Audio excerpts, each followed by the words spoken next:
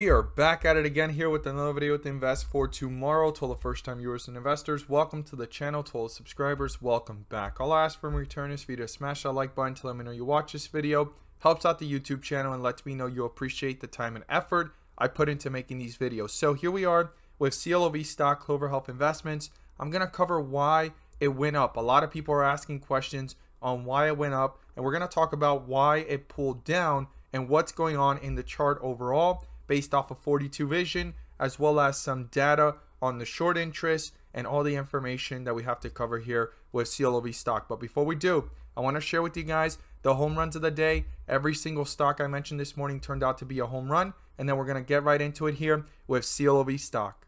The home runs of the day were spectacular, and every single stock I mentioned this morning turned out to be a home run, even though the S&P 500 index is struggling to get back up to all-time highs and is having a red day, and portfolios are sitting sideways or in the red. I will continue to look for opportunities daily, and this is something you can become part of as well by joining us. Check out the link down below in the description to the Discord. You'll become part of a growing community of investors all looking to learn and grow together. So this was our home run from yesterday that gave us 170% plus at its highest point. But today we were watching it and it turned out to be a home run again. INDP, OPAD, and IRNT. Let's go ahead and look here how these stocks perform. So OPAD, it dipped after the bell. We mentioned it in the pre-market, pulled back, and from that moment forward, it ripped, giving a highest point of 45% plus.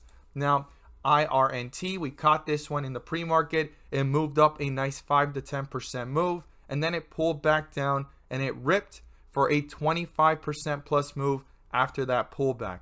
And here we are with the home run from yesterday. INDP, we caught this one in the pre-market as it was pulling back, and from $12 it took off to $15, giving a highest point of 30% plus, pulling back and having another run of 20% to 30% plus. This was phenomenal, guys. If this is something you want to become part of as well, check out the link down below, and we look forward to having you join us. This is how INDP performed yesterday.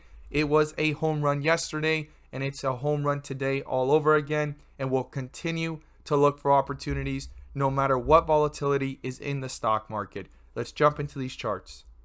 So here we are with Clov stock, Clover Health Investments, and we're going to talk about why it spiked up big time and how these are moments of bull traps. And if you keep falling for them, right, because I've talked about these bull trap scenarios before since way back here and through this consolidation, like literally the whole month of July all the way to August and all the way till now, I've talked about this several times, that when it spikes up pretty fast, if you try to chase it or you think that it's going to reverse that fast and it's going to continue going up, it's not a real big push, right? It's something that pushed it, but it turns out to be a bull trap because everything that it went up, it just went right back down, and now it's trying to get back up off of 42 vision. You can see that transition like it wants to push up, and it has to change to dark green to see if there's real momentum. If not, this is just going to sit sideways or even go further down, and we have support levels to look at. But why did the stock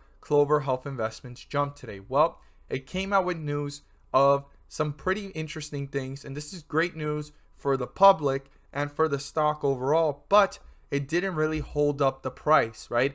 Or many investors have not understood just yet what this meant for the stock, or are completely unaware of why it ran up, right? So the first thing was Clover Health is to provide in-home COVID-19 vaccinations to Medicare Advantage members. That came out this morning at 9 a.m. and possibly even earlier than that. That's why it started to run pretty early as we see it, and after the bell, right? It started to run way back here, but you could see right here 9 a.m. when it started to push up and when it continued. So that right there is what it says it all, right? If we read through all of this, it's just the whole entire explanation, the whole 9 yards. We're not going to sit here and read this, but literally this headline made it to the point where it pushed it up nearly 10% from those lows in the pre-market, and then right after it just lost the fume, no other news, no other catalyst, and it just went right back down to where it all started, and continuing the trajectory of that downward trend. So we got to look at some support levels here, and we're going to look at short interest and everything about it here with the charts. So the first thing I want to look at here is the support, right? That's the first thing we want to be aware of and why this support is important. And that is way down here before this run happened, okay? That is down here at 742, 740 range. If that gets broken through, I would watch how this reacts between 740 and $7. But before getting there, right? Today's lows were right down here at 807. If that gets broken through, the first support level I would look at in between 740 and 807 is 780 to see what's going on, and also 750 if you want to use that as a reference. So these are some key levels to the downside I would watch. We're going to talk about the upside in just a moment, but let's look at the short interest here. So with Clover Health, we could see here, right, that things are not changing, right? The short ratio based off of this information at the time of this recording is 8.2, right? 0.82 and 15% short float. If that continues to stay at those levels or go higher, both of these, that is going to create an even larger possible squeeze within the charts and the opportunity, because the lower it goes and the higher this gets, and if bulls go ahead and load up at those positions and in those areas, it could push the stock up even higher, right? So the first resistance level that the bulls want to break through is obviously today's high, and that is 862, and the next one's up here at 877, and then way back up here at 932. Those are the three key levels I'm watching right now for the bulls to even push up to the upside, but it doesn't seem like that's something that's going to happen overnight or even highly likely to be possible right now, unless the squeeze starts from these levels.